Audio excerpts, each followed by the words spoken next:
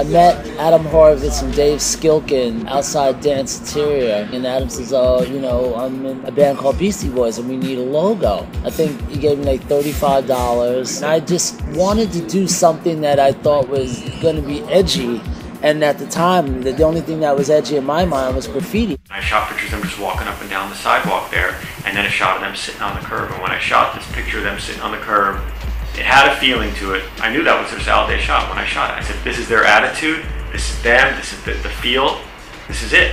I only shot 3 frames. To me, Check Your Head sonically hit this sweet spot at the intersection of rock, hip-hop, hardcore, grunge, and everything. I took my cues from that in a way that I understood the album was sort of organic, lo-fi. I didn't want it to be that sort of bling style.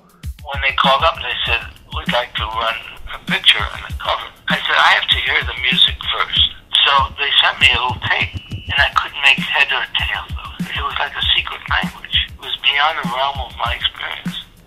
So I called them back and I said, the music's great, you can use the picture. With the License to Ill album, I took the live picture of them on stage at the World, just on my own drunken, like having a good time tip. And then Rick Rubin saw it and he said to me out of the blue, hey, we want to use that picture for the sleeve, do you mind? I'm like, yeah, go ahead. Having sleeves on 2 of the first Beastie albums, it's not bad, professionally speaking.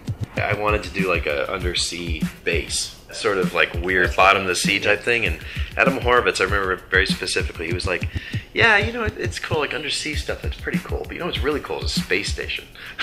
The way that this stuff gets worked on, it's like in the course of a couple of weeks you have to generate all this artwork, you know, and the big changes are like, oh, we liked it more when it was like that, or why didn't you try it this way? Or what I would do is I would, in the way that in Photoshop you have all these layers, I would draw this stuff and then I would later draw the detail, you know, so that in case I messed something up, it wouldn't be a total setback for the entire drawing. The 100 best record covers of all time, and you know, like Sgt. Pepper's is on there, and Sticky Fingers, and there I am.